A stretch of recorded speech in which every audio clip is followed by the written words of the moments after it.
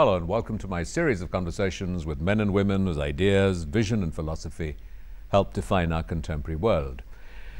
My guest today has been described as an old friend of India.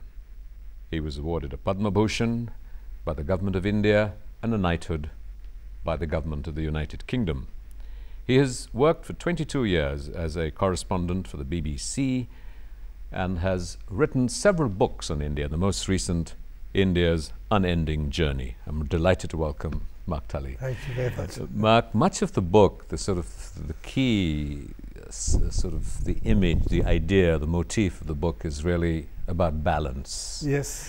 And I think that at this time in the seeming chaos of India, there is a common perception, a feeling of fear that maybe we're losing our balance after yes. a civilization that has survived for centuries. You've talked about how Varanasi is perhaps the only city in the world that has retained much of its original culture. Yes, yes. What reassures you that we still have elements of balance in India? Well, I'm not sure that I am reassured actually about it. When I was writing this book, it arose really out of my concern that not just in India, but in the West very much, and particularly in my own country of Britain, we do not have this sense of balance, and we go from one extreme to another extreme. And I think in India, if you want to look at India now, there is one extreme which you really are in danger of going from. You go from the extreme of socialism with all the problems of the license permit Raj, all the corruption that generated, all the hindrance to people's initiative, and then you come to a form of capitalism where India really seems to be saying that businessmen are the only people who know how to do anything, and let's hand the whole country over to the private sector. And surely the balanced way means to find what's good in socialism, find what's good in market capitalism, and try and find a middle way between the two. So in what ways would you marry these? Well, I think what are some of the elements? Well, I think the first thing I would do is that I would stop this concentration on GDP, on growth, because it's a very narrow definition. And you know, as I say in the book, if I was told this when I went to Ireland, which is part of the book, that if you measure GDP, you get all sorts of absurd things. You find that a woman who goes out to work and the government has to supply a carer to look after her children is helping the economy because there are two incomes coming in. But a woman who stays at home and looks after her children is theoretically a hindrance. And the Irish economist even said to me that an oil slick is good for the GDP because it generates the economic activity of clearing up the oil slick. Well, at some points in your book, you talk about, in a sense, the perils of efficiency. That seems a dichotomy. Well, I don't, you know, I think it's a very interesting point, this efficiency one. Of course, it's one which I rather hung myself on when I was last days of my time in the BBC. I made a speech condemning the form of efficiency which was being imposed on the BBC, and as a result had to leave. Well, we'll come to that in a moment, but that seems to be something you haven't quite gotten over, because it sort of keeps coming up in your writings. But let's stay with the efficiency for now. Well, well, no, what I mean by efficiency is the very narrow definition of efficiency. If efficiency really comes down to nothing more than doing things as cheaply as you possibly can, which in a way it is all about. What do people say? They take over a company and they say, we're going to cut costs. There are other things to be considered. And you might even find that actually you are cutting costs if, for instance, you say that we must not be so concentrated on this narrow form of efficiency that we totally destroy staff morale. We treat staff as though they were machines. If you were to say, let us concentrate quite a lot of our energy on staff morale, you might well find that through concentrating on staff morale, you actually get a better result than by cost cutting, threatening people with job losses, and all the rest of it. Well, I think one of the things that emerges is that perhaps efficiency is cold, it's impersonal, it doesn't have character, and inefficiency and some degree of inefficiency and chaos, you know, adds to the richness, the texture of life. Well, you know, Rajiv,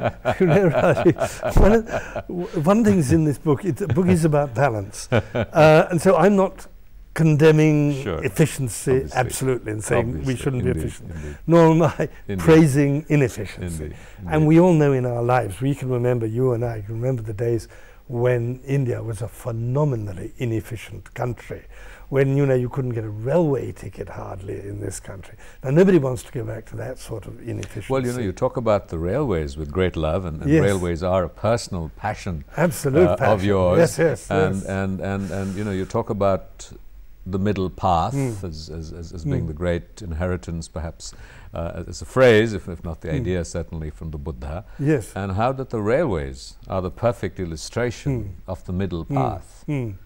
Well, in a way, I think the railways are the perfect illustration of the middle path. Well, for two ways, of course, because they are on the middle path in a way. And if they stray to the left or right, they fall off the middle path. But also, I think, you see, one of the things I think about the railways, which shows they're the middle path, is because they are in my view, most effective form of mass transport for the general public. And they're on the middle path because they represent public transport. And they represent the difference, or they represent rather what we should be thinking about with the motor car. We should be thinking that our attitude to the motor car has become unbalanced. There are far too many cars on the road already, and they're going to get more and more if the transport policy pursued by the government is so oriented towards the road. So what is the middle path you try and bring people back to? You spend lots and lots of money on your railways, you make them much faster, more efficient, although I love them as they are now, I have to say, but you can make them a lot faster, a lot more efficient. And then you get back into the middle path where public transport actually is a form of transport which is for the public good. Motor car is a form of transport which is for the private good. You know, there are so many elements of spiritual insight, of spiritual engaging, and in many ways I have to say that I envy you that you know, after your stint as a news correspondent with the BBC, your professional life has been able to parallel your personal journey, and you have been able to do programs like Something Understood on the BBC radio and write books that articulate that internal process. In what ways it wasn't really an accident, was it? Your posting in India catalyzed this. Have you ever thought of what your life might have turned out like if you were posted to Washington or Paris? I've often thought about that, often. And I have been and remain intensely happy that that didn't happen and that I stayed in India. And you know, when we were talking about balance, one of the things which my career in India has taught me, so much of it has been due to things other than myself. I am Mark Tully for a whole lot of factors which have come about. And in the book I talk about someone who says, a Methodist preacher who says we are 90% fate and 10% free will. Well, I think that getting the balance between free will and fate and accepting that we are not wonderful, we haven't, you know, what books I've written, so much has been given to me to write them. It's not me being so wonderful, you know.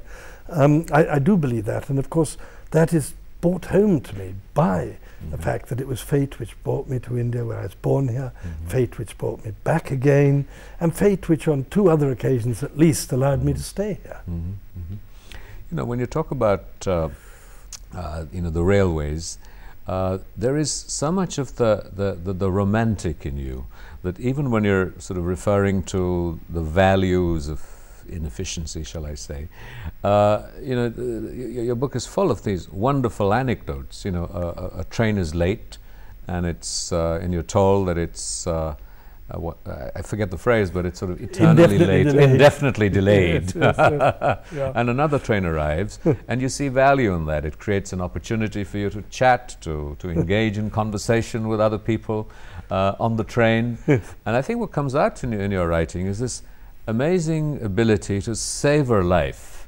even in what would appear to be the most ordinary of circumstances, or sometimes for most people a very frustrating experience. Well, you know, I don't know about that, and I do get frustrated, I can assure you, especially when driving on the roads of Delhi, I get frustrated. But I do believe that in as far as it is absolutely possible, one thing you should reject in life is anger and impatience. I don't succeed by any means always, but if you do reject anger and impatience, then when you get situations where you are faced with problems, you don't get angry about it, you don't get impatient. And I suppose also partly because of my love of railways, I don't really mind hanging around railway stations anyhow. But I do get angry. Only the other day I've written a very angry letter to an airline because of some awful things which happened on a flight. Minor things in a way, but I was angry. So I don't always succeed in containing this anger. One of the passions staying with the railways for you is the railways around Darjeeling. Oh, yes. Yeah. What's so special about the railways in Darjeeling that they should so capture your energy and attention? There are two very practical things about it. One is that my father was a director of that railway, and the other was that that railway took me to my first school in Darjeeling.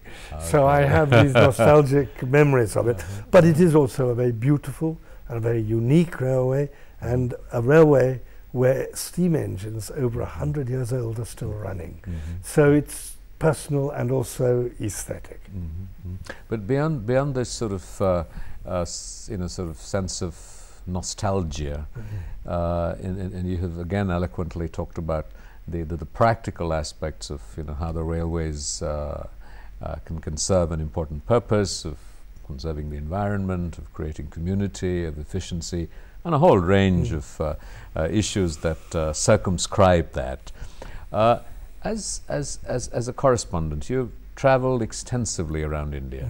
You have talked about Varanasi, the charm of Varanasi. What is the charm of Varanasi for you? For most people in India still see it as this sort of great ancient city, and keep praying that the roads would be cleaned, and that it would in some ways at least get its act together. Well, I think Varanasi, there's a mahal, there's an atmosphere about it to start off with.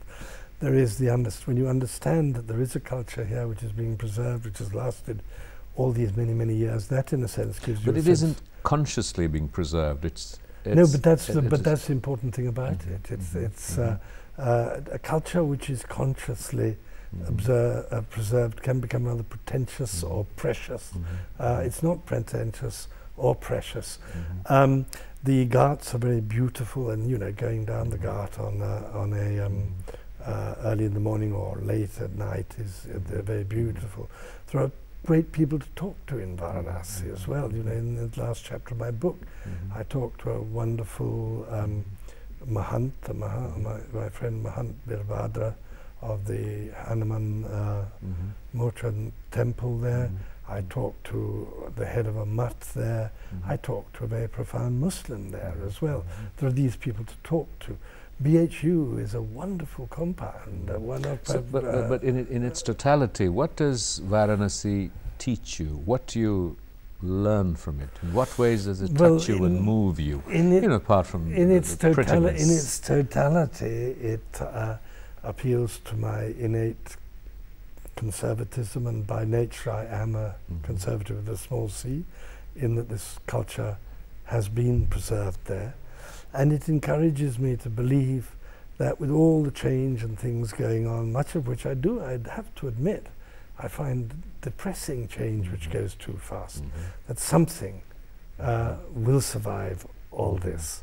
And it symbolizes for me another of these balance points, the balance between tradition and change. Because I believe a healthy society has to be a society where there is what I would call a tension between change and tradition, and where people don't simply chuck babies out with the bathwater all the time. And Varanasi symbolizes that. This case that you make throughout the book and in much of your writings and No Full Stops for India and in your other earlier works has been really a case for the spirit, for the spiritual to coexist in harmony with the material. In terms of your own spiritual quest, is this sort of the Gyan Yoga that you learn, you read, you meet people and you internalize and you understand and you're transformed by it? Do you have a sadhana of some kind? You've described yourself as that you continue to be a Christian, at least in the formal sense. So tell us about this process of internalizing the spirit. I mean, do you follow any of the traditional Indian practices, techniques? No, basically my practices are Christian. I go to church, not as regular churchgoer as I should do, but I read books, Christian books. It all started for me with Christian priests. My tutor at Cambridge went on to be the Archbishop of Canterbury. And you almost became a priest. I did, till indeed, you fled. Yeah. But that doesn't mean to say that there isn't a lot of India in it as well. And for instance, in the book, I talk about the impression that Radhakrishnan's Hindu view of life made on me, just that very small book. And of course, I do talk to and go to and meet a lot of Indian Hindus, Muslims. Maulana Wahiduddin, who lives right opposite me, I've been to see him, I've had long talks with him. So all these things come together, and I see it really as, in a way you could say it's a Gyan Yoga in a way, because it's, but it's not a disciplined one in a funny sort of way. It's all sorts of things coming in and trying to absorb them and deal with them. And the end result is not entirely satisfactory, I have to tell you. In the book, you talk about the struggles with the BBC in being able to get them to mainstream programming on spirituality and religion.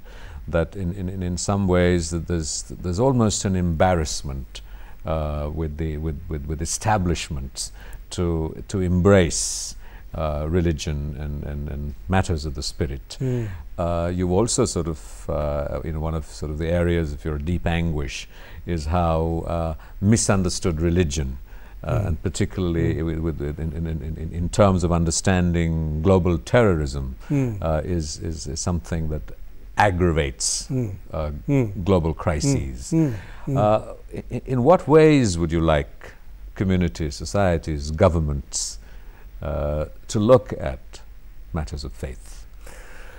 Well, I just made 3 small films, one on Hinduism, one on Sikhism, one on Buddhism, for the BBC, because the BBC itself is aware that its staff does need to understand and to know about religions.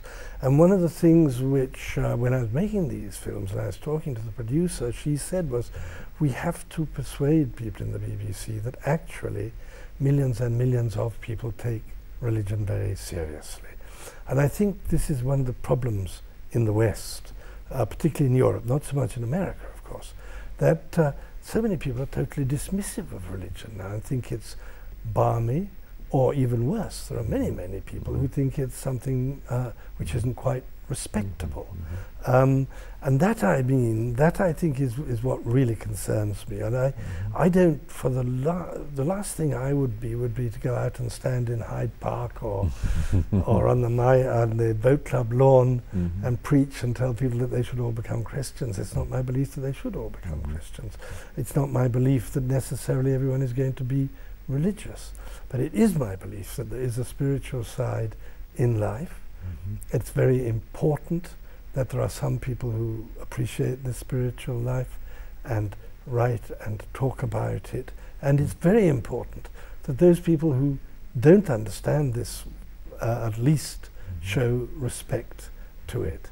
You know, the biggest seller in Britain, one of the biggest sellers, is a book by Richard Dawkins called The God Delusion. And if you read what he says inside there, you know, it is totally anti-religion. It is literally saying, if you believe, you are deluded. Well, this is what concerns me. Not that everyone should believe, but that there should be a proper space for the people who do believe. And why is that important, apart from one's own personal quest and the pursuit of happiness, and in whatever ways you describe happiness? Because one of the things you're exploring is why that is important, that should happen for society, for communities, for relationships between communities, relationships between nations, between civilizations. Well, there's one very clear reason, which I think I brought out, why it's important. Because actually one thing that spirituality teaches you is humility. And you know that all religion, spirituality is really in a way about curbing the ego, isn't it? And what is curbing the ego is humility. And if we as societies and as individuals had a lot more humility, we would not, to go back to balance, keep on getting out of balance. And if you take one obvious example, if we had had more humility in our attitude to nature, if we had not thought that we are God virtually and nature is there for us to do what we want, if we had had the humility to realize that we are as much a part of nature as a dog, a cat, a rose, whatever it may be, and that we are as dependent on nature as they are, we would not be in the mess which we are now. So humility is one of the great things which comes out of spirituality. And if there are enough people who just understand this, struggle to be humble, I mean, in everything I say, I realize it's a huge struggle to do all these things, you know. I believe in humility, but I'm often finding myself arrogant. But if you believe in it, at least sometimes you bring yourself back onto the middle road. And if there are enough people doing that, then there will be a voice in society against all the arrogance which there is. Just look at the business community. Doesn't it require enormous arrogance for someone to say that I'm worth £20 million to this company? Isn't that an extraordinarily arrogant thing to say? You know, I touched on this earlier on in our conversation, that I see that you're disengaging with the BBC and the famous letter and communication that you sent out is something that comes up, has come up a number of times. Is that something that still bothers you, or do you feel complete, that it's over, it's done with, and you've had a new life after that? It's no, you know, it doesn't really bother me, except that obviously I am, you know, there are people who don't understand why I did it, and so I'm quite anxious to make it clear why I did it. But I don't regret it in that sense, because to me there are two or three things about what I believe in basically, which actually are borne out in what I did. The first one is that I only did this because we who are opposed to this excessive managerial type culture were not having a voice at all. And I had been asked to give a sort of quite prestigious lecture, although in humility I shouldn't say that, but it was quite prestigious. And I felt that this was a platform from which one of us could have a voice. So it was fate, not free will, that I did it. That was one of the things I believe in. Then the other thing I believe in, you see, is that one of the burdens of my thing was that this, what is happening in the BBC is doing exactly what I do not believe in, which is taking change far too far and ditching a whole, you know, if you could say masses or tons, but ditching traditions, ditching any concern about ethos, and trying to change the whole thing like that. As a media person, don't you despair that that is what is happening in India on television? Of course I despair about that. I do indeed, yes. I do think that all of us in the media actually need to, if we're going to say, as for instance the media is now saying to the government of India, you can't control our content, well then you have got to say to yourselves, let us control our own content. Let us again bring this back into the middle road more. Let us not think that the narrow value of getting audiences is the only value. And you know, again, if you think about it, I think that if program people didn't go for the shortest cuts to get audiences, they might well find, if they said, let's worry about good programs and see if that brings us in audiences, they might actually find that their audiences are improved because of that. Well, you know, you've talked about India's unending journey. Have you thought about your unending journey and the directions it might take? At the age of 71, I have to think about the end of my journey. Don't I? You know? Well, you know, I can't conclude this program without sort of the implicit endorsement that, you know, we had on our conversation, you know, driving here, that you now watch Doordarshan News, and you prefer that over the other channels. Well, I'm now going to get slaughtered by all the other channels. Well, that's a risk you can afford to take. I do watch. I haven't come here to publicise Doordarshan, but I did say that too in the car. Yes. Thank you very much, Mark. This has been a wonderful conversation. Thank you very much. Thank you.